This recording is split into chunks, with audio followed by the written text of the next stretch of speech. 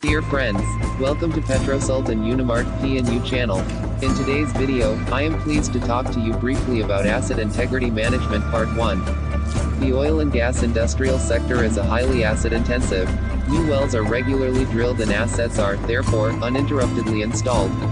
The assets in oil and gas industry include offshore and onshore exploration, processing equipment, vessels, piping, storage tanks, piping systems, control systems, safety systems, buildings, structures, and transport containers.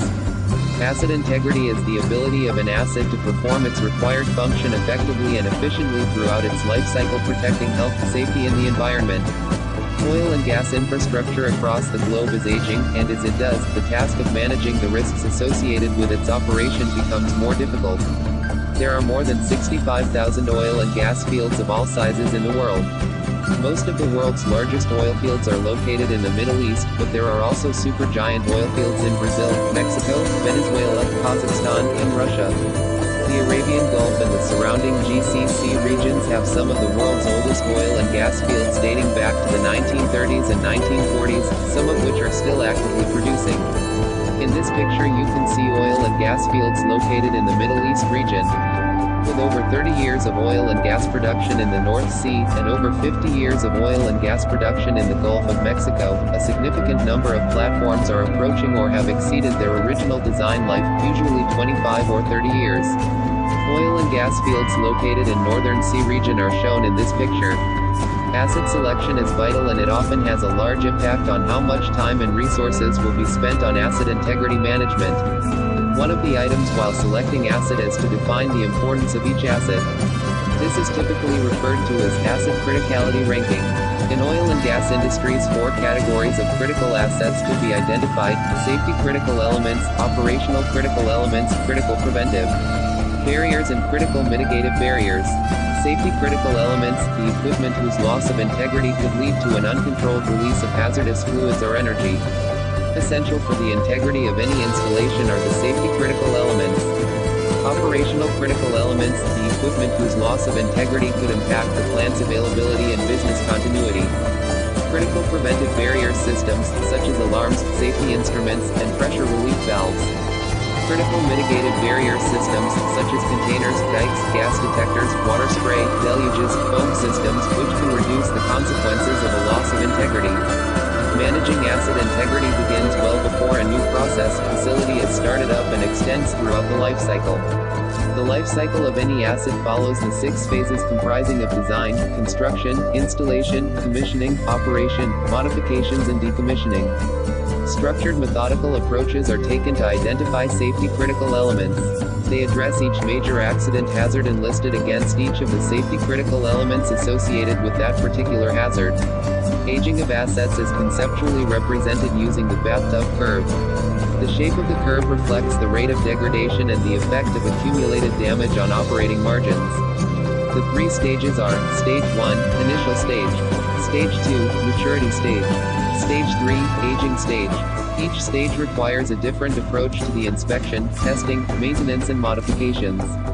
The picture shows a typical bathtub curve. Many companies continue to initiate asset integrity management on a reactive basis, in which issues with equipment and systems are addressed only after they have started to negatively impact the operation. Asset integrity management system is to ensure that a physical asset functions with required integrity performance in terms of functionality, availability, reliability, survivability, and interdependence over the required life of the asset. Asset integrity management system is an essential part of the wider process of asset management, with a key element of process safety management. Asset integrity management system should be interfaced with other management systems or programs, such as maintenance management system, risk-based inspection, and process safety management system. Asset integrity management has been a part of international process safety regulations for many years, including the SABESA directive and its implementations in Europe, as well as offshore installation safety case regulations. The SABESA disaster was an industrial accident that occurred on July 10, 1976 in a small chemical manufacturing plant approximately 20 kilometers north of Milan in the Lombardy, Italy. It resulted in the highest known exposure to 2,3,7,8-tetrachlorodibenzopidioxin (TCDD) in residential populations, which gave rise to numerous scientific studies and standardized industrial safety regulations. The EU industrial safety regulations are known as the Survivability Directive. In this picture you can see a child victim of Survivability chemical industry explosion. Piper Alpha was an oil platform in the North Sea approximately 120 miles northeast of Aberdeen, Scotland, that was operated by Occidental Petroleum, Caledonia, Limited. It began production in 1976, initially as an oil-only platform but later converted to add gas production. The explosion and resulting oil and gas fires destroyed Piper Alpha on 6 July 1988, killing 167 men, including 2 crewmen of a rescue vessel. 61 workers escaped and survived. 30 bodies were never recovered. The total insured loss was about £1.7 billion, making it one of the costliest man-made catastrophes ever. Piper Alpha Oil and Gas Field Disaster Memorial Emblem. Following major release incidents and casualties in Bhopal, 1984, and additional disasters at chemical facilities and refineries in the USA, the OSHA Process Safety Management Standard became law in 1992. Picture shows Bhopal chemical disaster situation.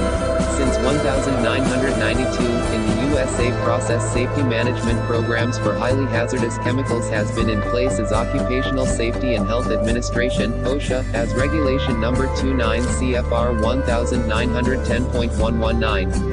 This regulation requires companies to develop and implement program elements to assess risks, maintain information about the process and equipment, properly inspect and maintain equipment, train and qualify process operators and maintenance personnel, and to develop emergency response procedures in the event of a release.